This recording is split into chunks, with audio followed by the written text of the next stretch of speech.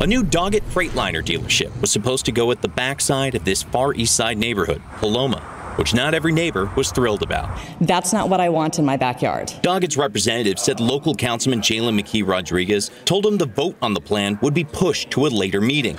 Instead, he tried to cut it off at the knees in a surprise maneuver, attempting to annex the property under different zoning, which would kill the plan for a dealership and Doggett's backup plan to use it as parking. Had I let the applicant know we were going to be either denying it or doing this, it was going to be withdrawn, and it was going to continue to dangle over my constituency's head. His fellow council members punted on making a final decision. These items will be back for consideration for the council on November 7th.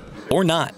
After the councilman's surprise attack, Doggett's attorney says they'll likely pivot and build the dealership in a less desirable spot across the street where it would already be allowed.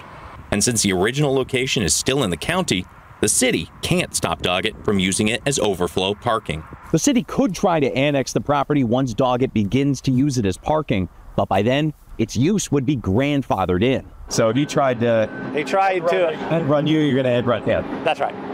Okay. That's right. But to the councilman, there wasn't anything to lose by trying. What we got today is the same result, essentially. Do you think the residents are going to be happy with what you end up doing with it now, based on today, and based on your pivot? I think they're going to be miserable, but they're miserable. Paloma residents plan to make Doggett miserable too. Very nice people at 311. We'll just be calling them, writing them continuously, and documenting everything. And they aren't convinced it will end up as parking.